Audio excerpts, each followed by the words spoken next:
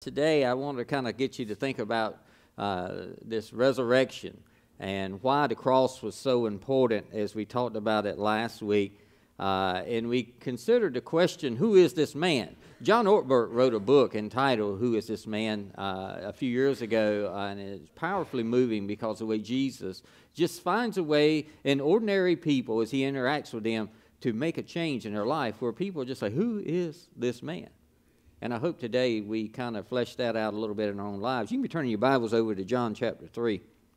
We'll be in John a couple of different places, so you will hang there as I jump around a little bit, but you won't have to go to all those other places.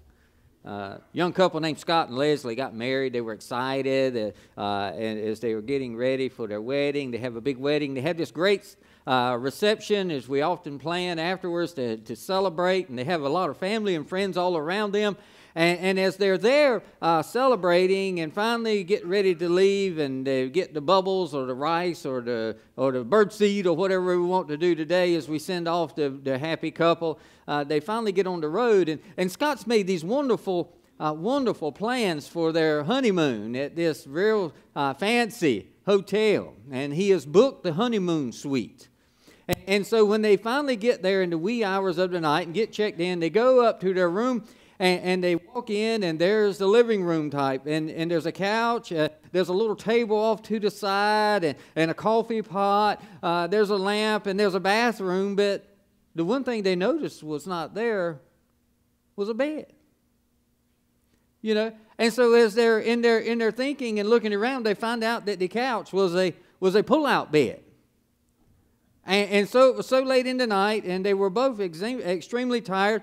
They finally just go to bed, and they spend their first night as a married couple in this frumpy old pull-out couch with this knotted-up mattress and these saggy old springs. And you can imagine when Scott is trying to plan something so wonderful for his new bride, the next morning, the first thing he does is he gets up and heads straight down to the front desk to give this clerk, this person, whoever it may be, a piece of his mind. And so he begins to say, what kind of place is this that I tell you I'm going to be getting married, to make reservations months in advance, and you tell me you're going to give me the honeymoon suite, and then there's not even a bed in our room? And the guy said, did you open the bedroom door? And then they're getting in so late in the night and thinking about it. Scott sees a door, and he assumes it's a closet, never opens the door. But he goes back to his room, and sure enough, he opens the door, and there's this giant king-size bed, and there's chocolates, and there's roses, and there's a bottle of champagne already in there. They had never opened the door. It was all there for him. He just never took an opportunity to seize it and know what was going on. And some doors are just too important to leave closed. You know, after Jesus has been crucified, we find that the disciples are huddled in a room, locked inside, because Jesus has been killed. He's gone to a cross, they've crucified him, and they assume that because they're followers of him that there will be next, and so they're hiding and fearful of their own life. And all along, there's something great taking place as Jesus is resurrected. And if they remain in that room, they may miss out on the greatest experience of anyone's life. And so today, I want you to consider maybe some things that took place in that room and why. You know, thousands of years ago, 6 events took place that in 12 hours that changed who we are in our world permanently. Let me just briefly give you the rundown of what these events were. Number one, we talked about them last year around this time, that Jesus was betrayed by Judas. A good dear friend betrayed him and turned his back on him. He was forsaken by his other friends. If you can remember Peter saying, I don't know the man, and his own friends that were with him in the garden take off and run, and they go away. His followers begin to deny him. Thousands of people have been following Jesus all along, and now when it's time, when Jesus dies, there's only 12 left. He's tried by his accusers. He's tortured by the Roman guards. And he's crucified by those who will be known as his enemies. That's a lot to take in, isn't it? Why did God allow those things to take place? Why Why would he have to go through such things? I want to talk about that today as we consider that. We're going to talk about maybe two of the most important questions of any of us will ever have to think about in life. What really happened on the cross? And secondly, if I really get what happened on the cross, what difference and what change will that make in my life? You see, there's a big difference in the way I should be living if I believe what happened on the cross made any difference in the history of the world. Remember, I asked you to turn over to John chapter 3, probably the most famous verses in Scripture. John chapter 3, verse 16, and followed by verse 17 says, "For God so loved the world that he gave his one and only Son, that whoever believes in him shall not perish, but have eternal life.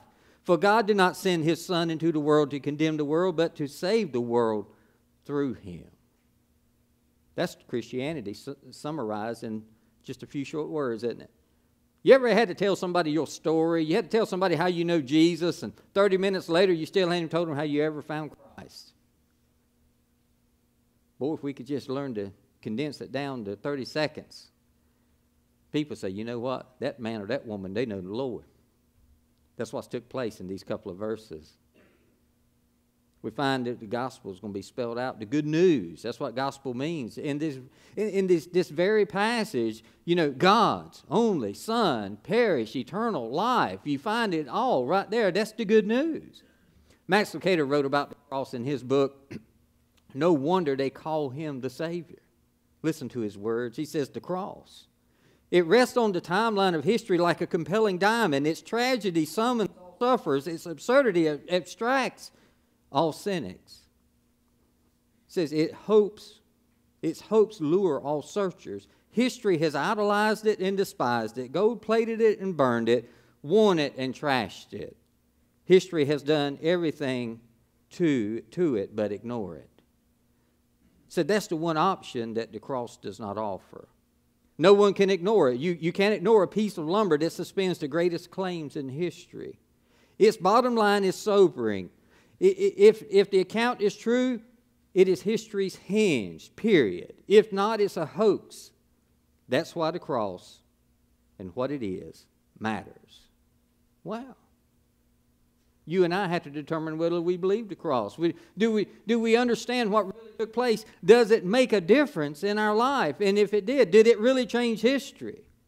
You see, on the cross we find that God's passion for people is unveiled. Do you understand God loves you? I mean, you hear it all the time. You're here to church today. The preacher's already said, God loves you. People have been praying, God, we thank you that you love us. We love you back. But do we really love Him? Do we understand the passion that God has for us? That's the big challenge that each one of us has to deal with. If you flip over in your scriptures there in John chapter 19, we'll look at 3 different people that are going to be at the foot of the cross when Jesus dies. We read about these people and we understand God's passion for us as He reveals it in those individuals. We find in John 19 verses 25 through 27, it says, near the cross of Jesus stood His mother's sister, Mary, the wife of Clopas, and Mary Magdalene. When Jesus saw His mother there and the disciple whom He loved standing nearby, He said to her, woman, here is your son. And to the disciple, here is your mother. And from that time on, the disciple took her into his home. Oh, so we can consider this then. If we understand anything about the cross, we have to find out that the cross is going to be a place of redemption that takes place. Probably one of the most unlikely people you would find there at the crucifixion of Jesus is going to be Mary Magdalene. Now, if you know anything about Mary Magdalene, you find out that she's probably not a person that would have been a diehard follower of Jesus, but we read in Luke chapter 8 about Mary Magdalene being a woman who has had 7 demons cast out of her. And as a result of that, as the demons lived in her and worked in her, we find out that she was a person who basically was a woman of the street. And Satan had had his way with her so much, and she had done things that many of us probably could never even think of doing in our life. And she had been in bondage all those years in her life. And Jesus sets her free. And so if anybody should be at the foot of the cross, and she knows what it means to be set free and be redeemed, it would be Mary Magdalene. And so she is there with Jesus' mother and a few other ladies and John. You see, Satan's done everything he could in Mary Magdalene's life to destroy her both emotionally and spiritually. And the people sitting in this room today, you're going through that yourself. Satan's doing everything he can to tear you apart emotionally so he can break your spirit. And eventually what he's looking really to do is to destroy your faith. That's what he was trying to do in her life. I want you to think about how she was. I mean, she found herself in a hopeless and helpless situation. And yet Jesus sets her free. The Apostle Paul would put it this way in Acts chapter 26, verse 18. And as he considers the work of Christ in people's lives, he said he came to open their eyes, to turn them from the darkness to light, and from the power of Satan to God, so that they may receive forgiveness of sins and a place among those who are sanctified by faith in him. Wow. Now that's powerful words, isn't it? The cross is a place of exchange for many of us. I mean, you consider what takes place. You go from darkness to light. You go from this place of weakness to power. You have this understanding that I no longer have to live in guilt, but I can transfer that over to God's grace. I can exchange past failures for hope of a future. That's what God wants to give us. That's what Jesus did for Mary Magdalene. That's the reason we find her at the foot of the cross. Now, I have to say this to myself. What difference does God's forgiveness mean to me in 2016? Why would he love me? I mean, what difference would it have to make in his life that he would want to die for me all these years later? I can imagine Jesus if he's in the garden and he's there and he's having to pray for me, and I can imagine him saying, God, is there any other way that this person right here could get into heaven except I die and go to a cross for them and have to deal with all that suffering? And have to understand what all that sin and that pain is about. Is there any way to pay for them? And God just looks at him and says, there's no way. Sin's never going to enter heaven. It can't be where I am. Somebody's got to pay for that man's sin.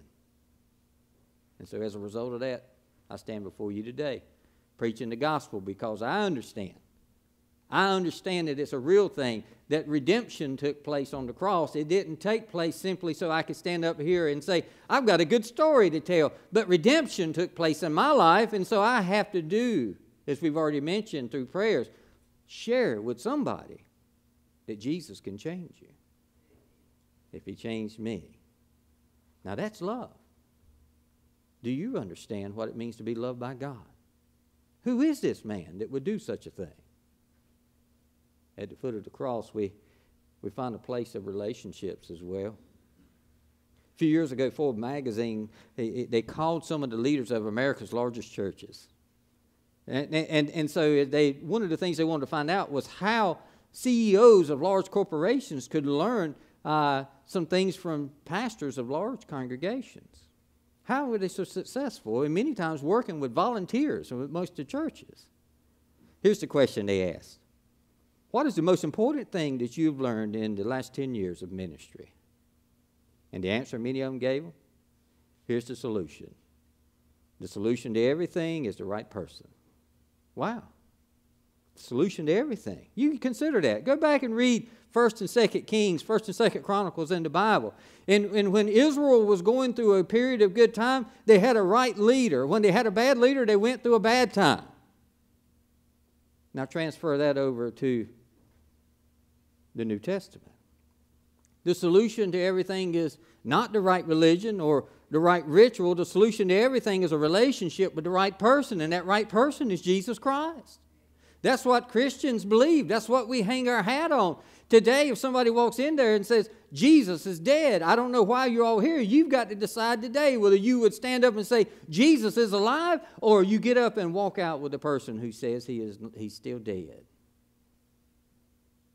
You see, you've got to decide, well, you are in a relationship with a living, breathing person.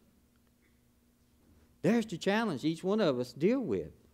And so we find that there at the foot of the cross, Jesus' mother's there. And here's what we see her dealing with. She's suffering because of how Jesus died. I mean, you consider all the pain he went through. He's on a cross. He's been through this method of capital punishment that has been used at that time. And he's dying between two common thieves, as we experienced last week. And so she's suffering herself because of how he died and also where he died. He's out in the public. I mean, he's being put on for exhibition. And it's not bad enough if he had to die because he was actually a criminal or a thief or a murderer. But here's an innocent man having to be portrayed as someone like that. And maybe in your life, and it may be in your faith, you've been confronted with who Jesus is and the world that you're living in and the people you're dealing with. And you've got to acknowledge you're in a relationship with him or you're not. You can't say, well, that's what you believe. You go at it. This is what I believe. I'm fine with that. At some point in time, somebody's going to confront you with the reality that is Jesus God? And if he is, why do you follow him? And you need to say, I follow him because I've had a relationship with him since September of 1996. That's where he found me.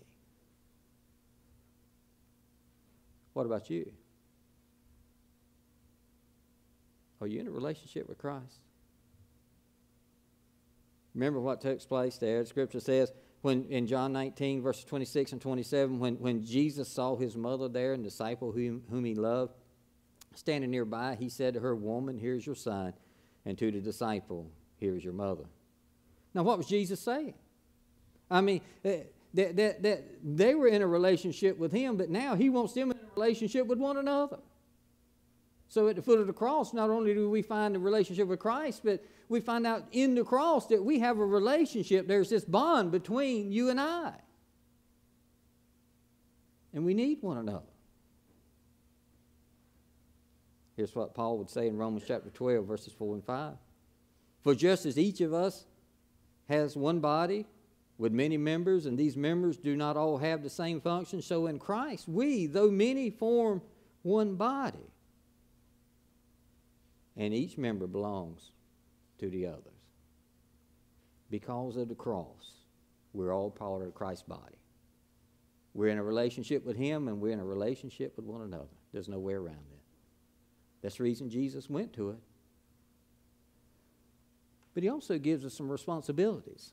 I think too many people today want to say, I got Jesus, and that's all I need. Remember earlier I told you about the little comic strip that was sent to me about the fellow who comes out of the church with his wife, and he shakes the preacher's hand and says, Preacher, I think you're slipping a little bit. Every time I come to church, you always preach about the resurrection. He had just enough Jesus, he thought, to get himself saved. And I think for too many of us today, that's where we are. We fail to remember that now that we're in this relationship, we have responsibilities to God, and we have responsibilities to one another. Now, consider this.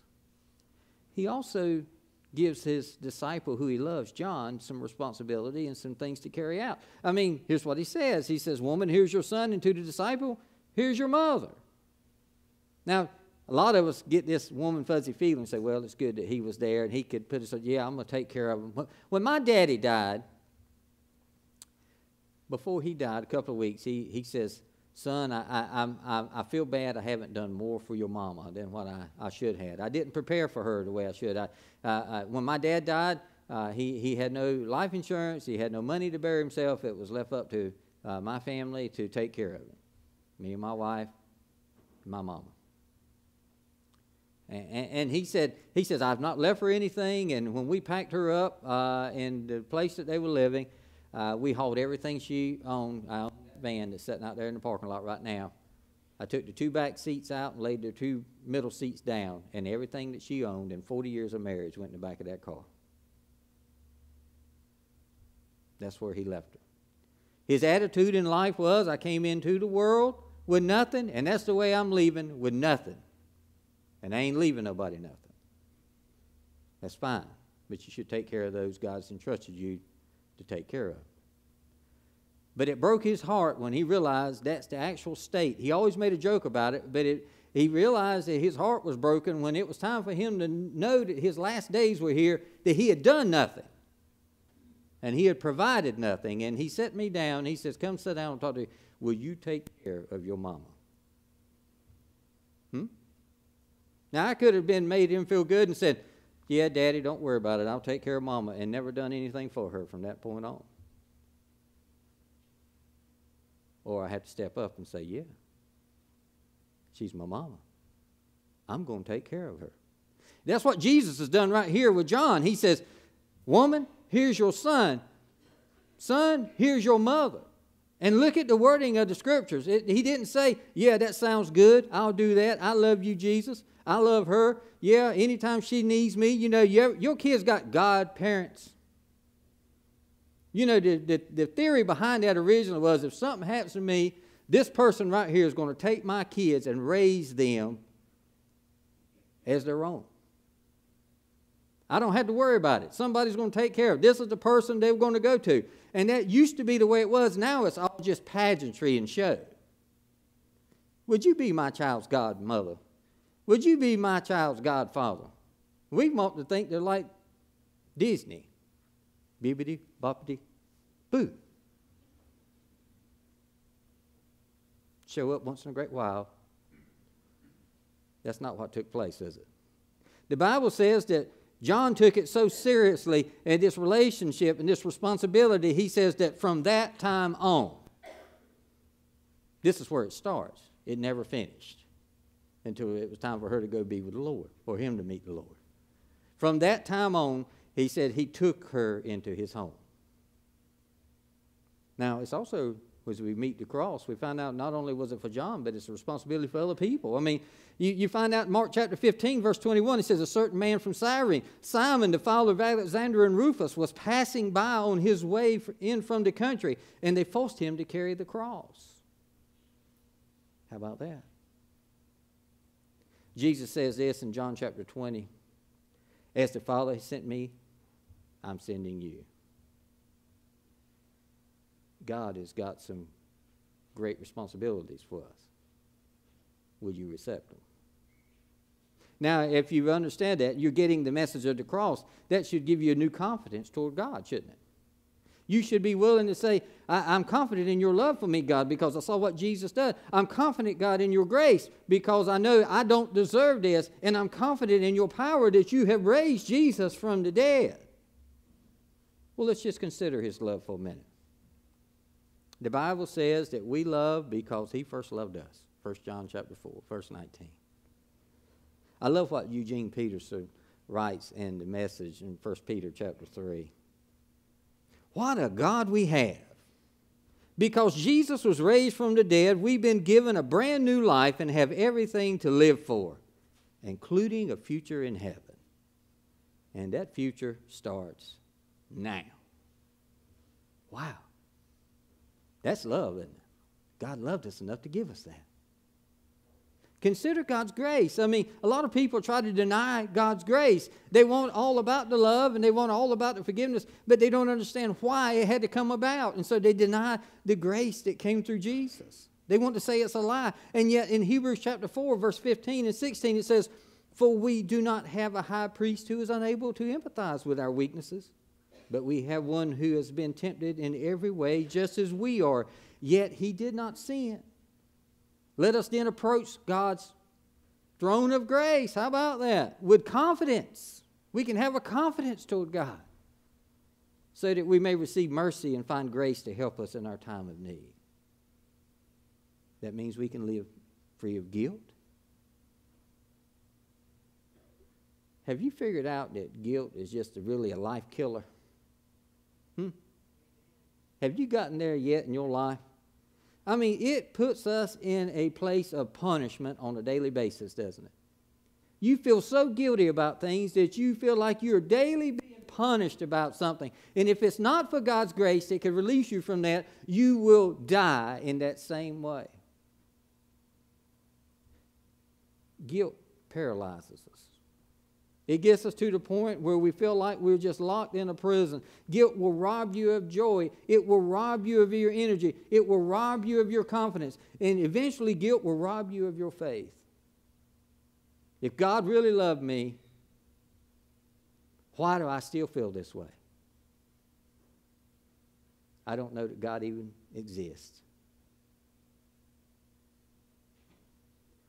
Eugene Peterson, Second Corinthians chapter 5. And from the Message, it says, God put the world square with himself through the Messiah, giving the world a fresh start by offering forgiveness of sin. God has given us the task of telling everyone what he is doing. How, you ask? In Christ. God put the wrong on him who never did anything wrong so that we could be put right with God. That's grace. He put the wrong that we did on him so that we could be right with him. You remember I've told you often that when God looks at me, though I am flawed and I have my mistakes and I'm ugly and everything else, when God looks at me, he sees a reflection of his Son, Jesus. And that's why when it's time to see him face to face, I can approach him boldly with confidence, saying, I belong to your Son. And I believe Jesus is going to be there saying, he's mine. There he is. Warts and all, he's mine. And God says, that's not who I saw to start with. I saw you. God's always working. In my life, I see him continually working in me, and I know in your life you should be able to see him continually working through you. Notice what happened after the resurrection. In Acts chapter 1, verse 3, the Bible says, after his suffering, he presented himself to them and gave many convincing proofs that he was alive. He appeared to them over a period of 40 days and spoke about the kingdom of God. Now, notice it wasn't just one-time event where he shows up. Because if it had just been a one-time event, look, how many people have seen Elvis? There's a whole theology, I'm talking about after he died, called Elvisology. I saw Elvis, he was over there. I saw Elvis eating pancakes over at the pancake house. I saw Elvis here, I saw Elvis there, I saw Elvis down here, I saw Elvis, he was at my house. I mean, everybody's seen Elvis. But that's not what took place with Jesus. That's not what took place at all. I mean, we got Elvis impersonators everywhere. There weren't a lot of Jesus impersonators in that day. You know why? Because Jesus wasn't very popular at the time. And if they thought they saw him, they would have took him and put him back on the cross. And yet Scripture says that he appeared to them over 40 days. And he gave them many convincing proofs that he was who he says he was. You see, if it had only been a one-time thing, he could have showed up and said, surprise, here I am. It's like a birthday party. Everybody jumps out, surprise! You see all the cars in the yard, you know that all them folks got to be around there somewhere. But you got to go in and go, oh, you here for me? What? I was wondering why my lampshades were moving. Maybe for some it could have been a vision. Maybe for others they could have said, I saw Jesus. They said, no, look, when my daddy died, I saw him. I dreamed about it. But he wasn't real. I couldn't put my hands on him. I couldn't touch him. But in my mind at that time, I thought he was alive. That was just a dream. But the Bible says that Jesus walked the streets of Jerusalem for 40 days. And he gave them many convincing proofs that he was alive. And that he told them things about the kingdom because he wanted them to be a part of the kingdom. Now, back in those days, historians and architects would tell us that there probably lived about 250,000 people in Jerusalem. And within 20 years after the resurrection, in that city alone, there were between 100,000 and 125,000 Christians. That means half the people that lived there became followers of Jesus. Why? Because many of those people were still living and they had seen him. Not because somebody said, I heard that Jesus fellow was still alive. I'm sure that there had been people who had encountered that, but they'd say, you know what? I was walking the other day. Come here, I want to show you something. And he grabbed something by the arm. You know that guy they killed on the cross, Jesus? There he is. That's what was taking place. Go over there and listen to what he's got to say. And he gave them convincing proofs of what was taking place.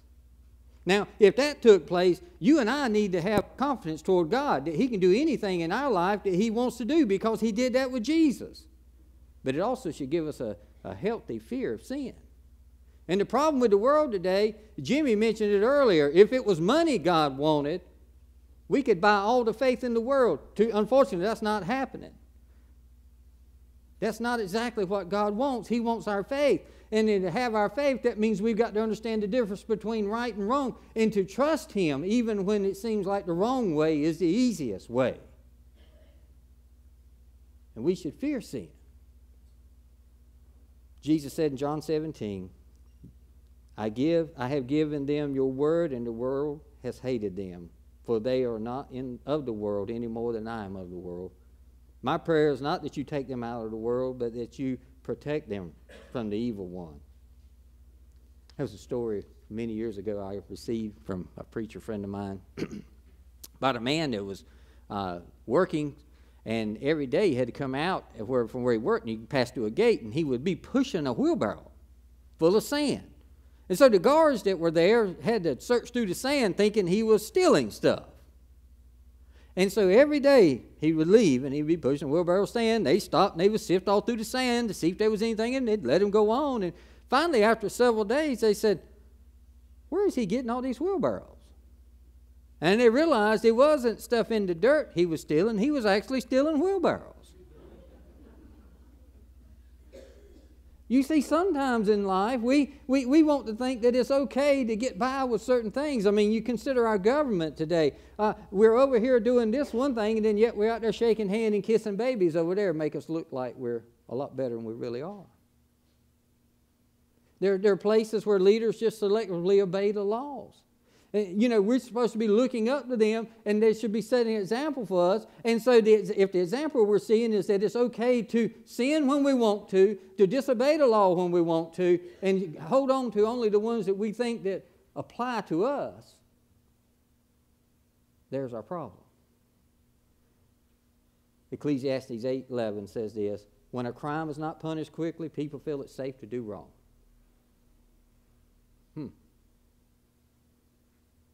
I think you and I need to understand that sin is sin wherever you find it and whatever it is. Well, if it's in my life or it's in your life, the individual greatest need in our time is a need for integrity. And the only place you're going to find integrity is the one who is right, and that's Jesus. Paul said this, after all, the old life has died with Christ and on the cross so that our sinful selves would have no power over us, and we would not be slaves to sin. God wants to do something with you. God is looking to change you. The cross event made a big difference because of what Christ was trying to do. He is trying to reconcile himself to the world, and he wants to reconcile us to him. Paul would write 2 Corinthians chapter 5, verse 19, God was reconciling the world to himself in Christ, not counting people's sins against them. Didn't mean so we could continue to do everything we wanted to do wrong. And he was committing to us the message of reconciliation. God wants you to be right. That's what reconciling is all about. Right with one another, right with God. Let me ask you today, is that where you are? Are you right with the world? You know, the world we're living in today is people are all out there today. They're probably sitting home watching whatever they want to watch. They're reading newspapers. They're online. They're doing whatever they want to do because it's Sunday and I've got to go to work tomorrow. And after all, I already know Jesus. Is that right? Do you? Is that all he means to you? You see, God put the church here for a reason. That's what the ministry is all about. That's why we have these young people sitting down front sharing them about the love of Christ. That's why we're out there in the community finding various ways to serve people, because we know the world is lost and they need Christ. And if people's lives don't mean any more than whatever they're doing this morning outside of trying to follow Jesus, then we're failing. Because if we know that people around us are dying without Christ, then that person, for him, the death of Christ was wasted. And it was worthless. And our responsibility to Christ has been neglected. So where do you find yourself? The reason I preach Jesus this morning is because I have a responsibility to him to share with you how much he loves you. The reason I share about Christ this morning is because I know the life-changing events that have taken place in me. And I know the things that he's still accomplishing. And I'm looking forward to what my life holds. What about you?